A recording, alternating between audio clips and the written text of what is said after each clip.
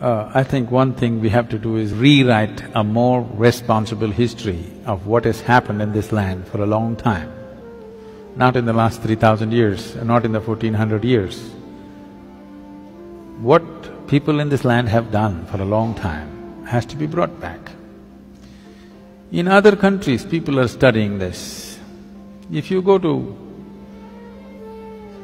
there are Lebanese people, if you study in a school in Lebanon, you will read about how Indian workers, Indian sculptors, Indian elephants, Indian yogis came and built a Phoenician temple 4,300 years ago in Lebanon, which is called as Baalbek, which is a phenomenal temple. 4,300 years ago, some of the foundation stones are over 300 tons and there is no granite in Lebanon. They transported it all the way from Egypt, across the canal and up the mountain and put it up there. Indian elephants, workers and sculptors worked. The proof, there is enough proof, but one proof is visually hanging there is lotuses in the ceiling. Indian sculptor has to put a lotus wherever he goes. Where would a Lebanese sculptor have seen a lotus? Obviously there are no lotuses there. So, how many Indian children have… forget about children, how many Indian grown-ups have heard about this? No. The Tamil kings went and built Angkor Thom and Angkor Wat in Cambodia. Angkor Thom is the largest religious building on this planet. The intricacy and the engineering, the sheer design and engineering of how these temples are built, if you go and see, you will feel proud of being a human being, because if human beings can think something like this 1,000 years ago and manifest it, it is too much. This was done by the Tamil kings, most of the work done by probably the Tamil labor. From first standard to 12th standard, does any Tamil child even read a line about this in their history book? No.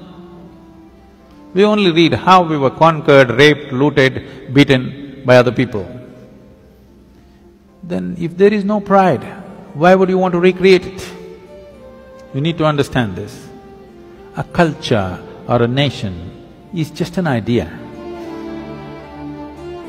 When human beings take this on as an identity, attach some pride to it, it burns through one's mind and into his heart. Now he wants to protect it, rise it, keep it clean, keep it wonderful. If you do not build pride into it, then people will want to avoid it. Everybody will want to avoid it. Now, whatever you think is most successful in the world, you will want to imitate that. Today, our idea of success has become purely economic, not aesthetic, it is not intelligence that we value, it is not wisdom that we value, it is not beauty or aesthetics that we value, it is not spiritual attainments that we value. Who is the big man in Coimbatore, if I ask? People will only name the richest man in the town. They will not name the wisest man in town, the most beautiful man in town, most meditative man in town. No, the richest man in town is the biggest man. So who is the biggest whatever? Whichever is the richest nation, whichever is the richest culture, power and money have become the highest goals, which itself is a very rudimentary way of looking at life. Because of that, right now, I promised the American meditators, next 2 years I'm going to invest a lot of time in United States, because knowingly or unknowingly, they have taken on the leadership in the world. In a sense, see, if all the American people wear blue workman's clothes, half the world is wearing Americans' workman's clothes. You just go to any city, Mumbai or Chennai or Bangalore especially, you look down below the knees, more than 60% is wearing blue denims. When we have the most intricate weaves, there are over 120 weaves in the country which are unique and many of them are dying. No other culture on the planet has the variety of weaves that India has. All of them will die. Chinese silk is going to kill it unless all of you ladies make at least 20% of your wardrobe into handmade Indian weaves. They will all vanish in the next 10, 15 years. Why is everybody wearing not even American executives' clothes, American workman's clothes? As if that's not enough, if they tear their trousers, everybody tears their trousers. Yes. It's all torn, but in a very expensive way. Now, if Americans put carbon dioxide in a bottle and drink it,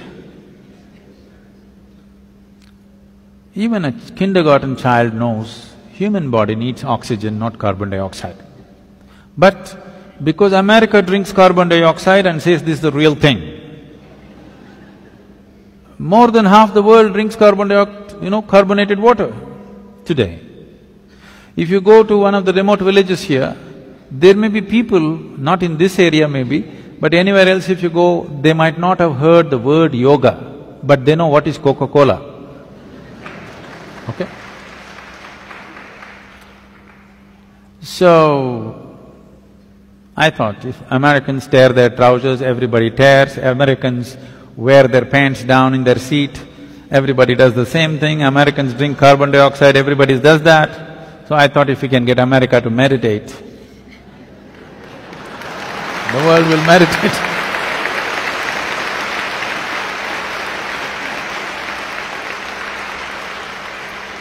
So, we're doing a little bit of a big push in the next 2 years in United States. We want America to meditate.